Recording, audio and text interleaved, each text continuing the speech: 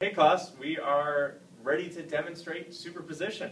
So one way to think about superposition is your laundry bin at home. So the oldest laundry, the stuff you wore the longest time ago, is always at the bottom. The stuff you wore just yesterday is on top. So we're going to demonstrate it with shirts. So we have our whole wardrobe for the week. Here's our Monday shirt. Oh God. Monday shirt, bottom of our laundry bin. Tuesday shirt. You're being neat. I'm not being neat. Well, it's easier to see the layers. I'm not neat. Tuesday shirt. Wednesday shirt.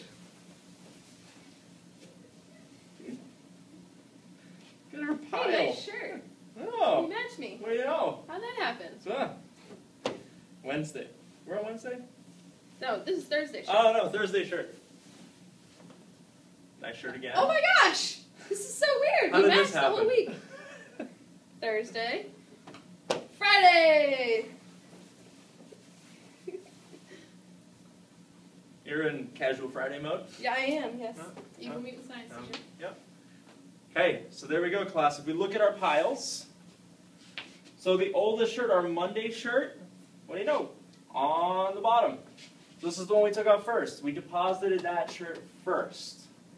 So we've got all of them in order. Our Monday shirt, Tuesday shirt, Wednesday, Thursday, and Friday shirt. They're all stacked up. Now we need to do a whole lot of laundry. Definitely.